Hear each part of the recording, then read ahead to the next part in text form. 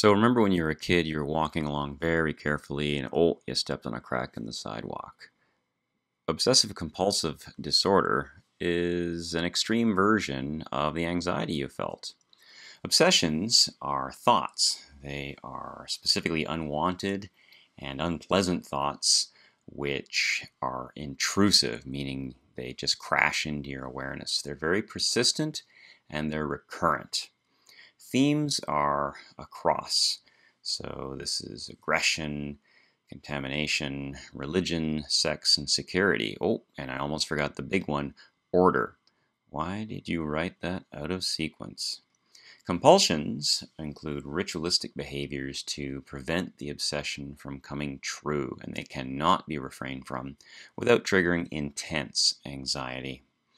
So just imagine a scene where somebody's built a safe and locks in all the knives in. No, I can't stab mom. What if I accidentally open the safe while I'm sleepwalking? Developmentally, there's a normal obsessional phase at around 6 years old. Step on a crack, break your mother's back. The cause of OCD is unknown, although in kids there can be a sudden onset following strep throat, a phenomenon known as pandas.